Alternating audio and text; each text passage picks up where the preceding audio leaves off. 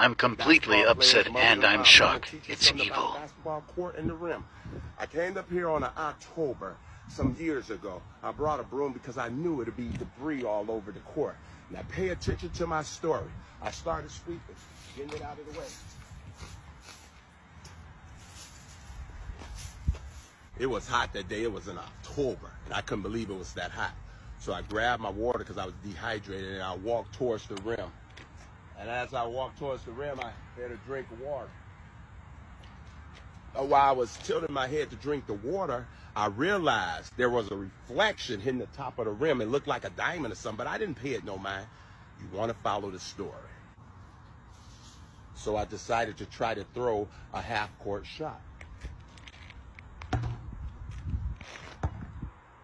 Nothing's edited. Now, when I threw the shot, I heard some rattle, and I'm going to show you what it was.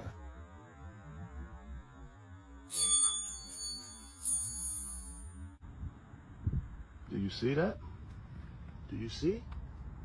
That's what I seen up there. And then I noticed another one was up there. So, okay. Take this tape, put it on the broomstick. I almost got it. Yeah. Look at that. A good parent if you don't share this video for your kid. You see the razor, right? He goes up to dunk. Do you know what's gonna happen when he comes down on that?